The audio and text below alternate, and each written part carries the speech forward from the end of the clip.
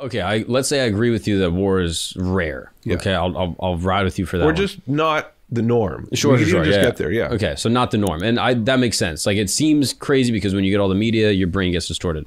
But then you say it's extremely costly. Yeah, I'm like, it seems like it's mostly costly for the side that loses. You know, if you win the war, then there's a great bounty. You can go get oil. Back in the day, you can get resources. You can get land. Like, it seems like in all the wars that people win. It's worth doing, and they had a really great reason. Like, you know, you and I are fighting over some type of precious commodity.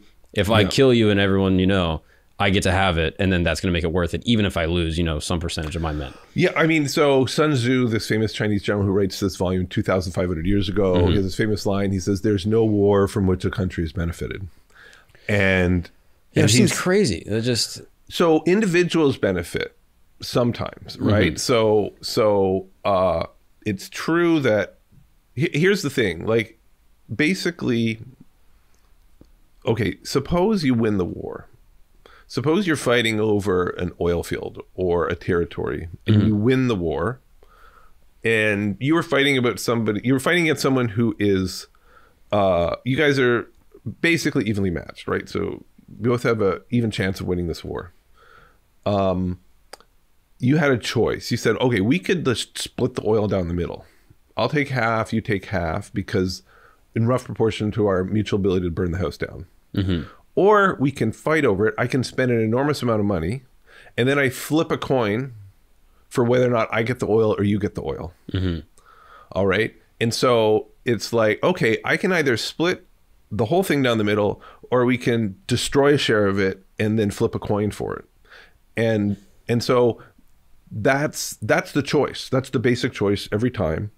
And it's almost always better to just split it down the middle before you, because if, or I can flip a coin for a damaged pie. Like in economics, we'd call that expected value. Like the expected value of a coin flip for a shrunken thing is lower value than actually 50% chance, which is also a coin flip, of the unbroken thing. That makes sense. So if I can get 50%, which maybe that's $100 million of oil or something, or I can spend $200 million exactly to get, you know, like $200 million of oil. Yeah, exactly. And it's like, oh, it's a wash. Like, you spend all this money to get, and then if you spend $300 million, then you're losing money to get $200 million. Even if you had to spend $10 million to get a 50% chance at the $200 million at oil, it doesn't work out. Like, it just doesn't, it's just a bad, it's like going to Vegas and the house always wins. Right. But now this is the assumption that the two sides are a coin flip. Right. No, but even let's say now I'm the superpower. I'm Russia versus Ukraine, or I'm like the huge gang versus the little gang. And I have 80% of the guns and 80% of the economic might, and you have 20%. It doesn't feel like a coin flip. Right. It's not a coin flip. So now I say, oh, now the choice is I want 80% of that. I want 80% of the oil, and you get 20%. And or we could fight over it, and we both spend money to fight over it, and then I have it with an 80% chance. Like the basic thing is like, it's just easier to split it before we damage it, because then I'm basically just taking a gamble. The gamble might be more in my favor, but I'm still gambling for something that's now broken. So due to the nature of leverage, my negotiating and like bargaining power is dependent on my force, and so I will proportionally get that in a deal regardless. So exactly. So think about that makes sense. Think about okay, we write books about all the revolutions where all the people rise up against the dictator. Most people don't do that. Most of the oppressed do not revolt. Russians have not risen up against Putin, right? Putin has 80 or 90% of the power. The Russian people have 10 or 20%. So they get a little bit, but they basically acquiesce. And that's the sad. So there's nothing just about peace, and there's nothing equal, right? The mighty get their way most of the time, because most oppressed peoples don't revolt. And they don't revolt because it's too costly. And so, and this is just the story through human history. And now occasionally we do revolt. We have revolutions, we have riotous rebellions. Some of them are peaceful, many of them are not.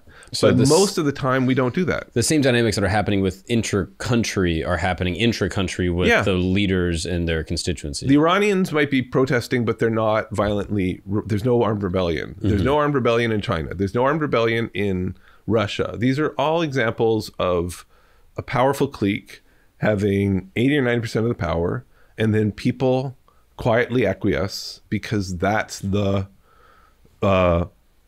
tragic, unjust, but natural thing to do in the face of this like threat of destruction. And when you're talking about power, you're talking about like military force. That military, economic force, just the ability to propaganda. Because like, I'm thinking like millions of people obviously have more power than one guy. Yeah. But that one guy has a military at his behest and economic forces and other things that he can sort of exert on his people. And, you know, I'm not the Russia expert.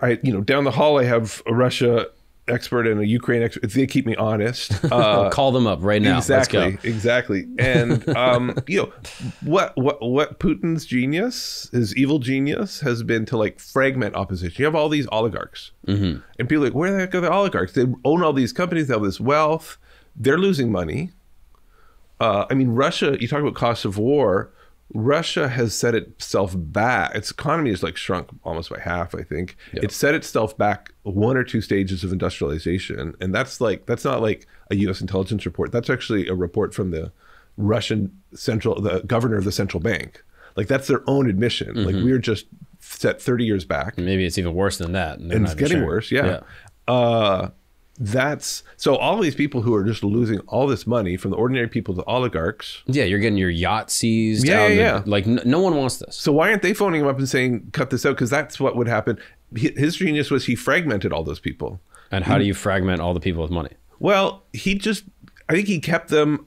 I don't know, actually. It's a good question. People should, I'm sure someone has a better answer. You could have someone on this podcast. Somehow he has managed to like keep them from collectively organizing. Sure. So that's like a whole, so military power, the number of guns you have matters. Economic might matters, but social mobilization, your ability to actually like collectively organize is a source of power, right? And so when a group in society learns how to use Facebook or social media to mobilize on the streets. It's like an Arab Spring situation. Exactly. That's all of a sudden now you're in a position to negotiate a better deal. And that's what happened. The Arab Spring was like, aha, we figured something out. We want to negotiate a different deal. We're still going to be kind of oppressed. Like a lot of these are still autocracies, but we're going to demand a little bit more freedom, and you're going to give it to us. Because it's easier to concede. It makes more sense to concede than to fight us for it. So this is, I don't want to become a conspiracy theorist. But if I'm a ruler, I'm like, oh, it is at my benefit to have my constituency fragmented, of course, and not working together. There's no conspiracy theory about it. That is like, but I'm like, literally the dictator's handbook. But I'm looking at America, and I'm like, obviously we don't necessarily have a dictator. We have a president, we have a whole governmental system, but is it possible that it is at their benefit to potentially stoke a racial issue, or potentially stoke a class issue, or create any of these sort of socially cultured issues within society to then have people not be able to collectivize? So that is exactly what, I don't know, we'd call them like political entrepreneurs, economic entrepreneurs, but political entrepreneurs are constantly trying to like do that, sort of stoke the rage machine. In political science, some people call it the institutionalized riot machine. Like you just want to constantly keep people a little bit angry and full of loathing and hatred and poisonous views towards the other side, so that when you need them, you can mobilize them to either come out and vote or maybe do something more nefarious. Right. And that's kind of like the genius of the founders of the American Republic, which is they were like completely aware of this. They just spent all of their time worrying about the ways that somebody could come in and do this. So they did everything possible to make it impossible to actually take over anything or get anything done as a dictator. So they devolved power to the states. They didn't even have a real president for the first, 5 or 10 years of the Republic, until they were like, oh, I guess we need somebody at the executive. So all the political dysfunction in this country and the inability to get anything done is by design.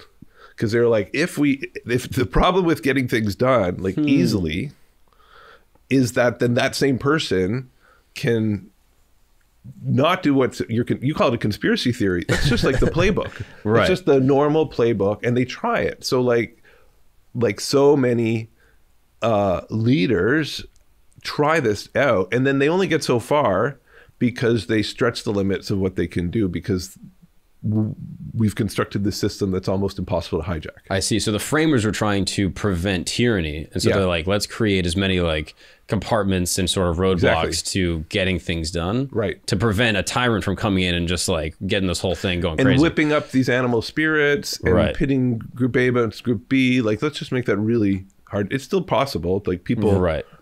But it just takes a lot of compliance and organization. And I guess the downside of that is now, you know, if you don't have a tyrant, so to speak, it is just harder to collectivize and get regular things done. Yeah. Yeah.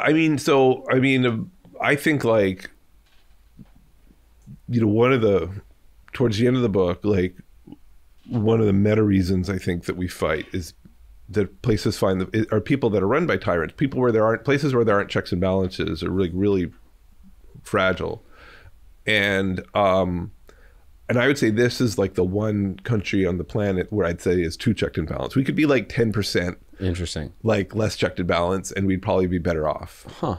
But I mean, you and I are both originally Canadian. Right. Right. Like that's a funny case where actually there's actually not a lot of checks and balances officially. There's a prime minister who, if he has a majority in parliament, it basically gets to make policy. Just is like an elected dictator for 4 years, or 5 years, whatever the term will be. That's not totally true. There's lots of informal checks, but like it's actually, that's a country works pretty well in many ways. It's still checked, but it's not as dysfunctional, I think, some ways as the United States, because it's just like maybe not so restrained.